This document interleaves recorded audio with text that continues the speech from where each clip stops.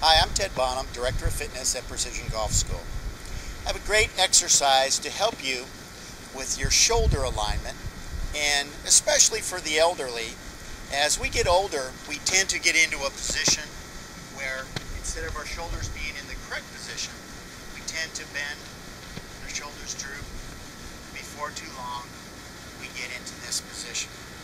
Also for people that sit in an office all day working on a computer or driving, like driving a vehicle for work, you tend to slunch over.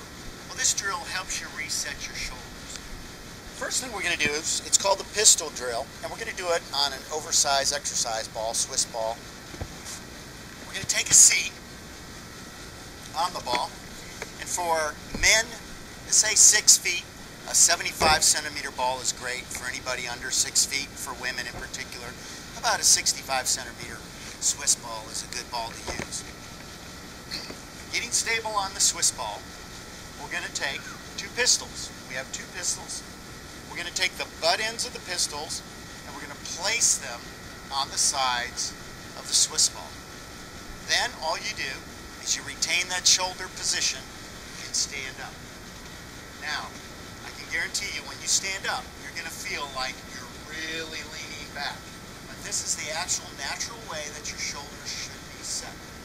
Again, it's the pistol drill, Swiss ball, stabilize on the Swiss ball, 2 pistols, butt ends of the pistols against the Swiss ball. The shoulders are set.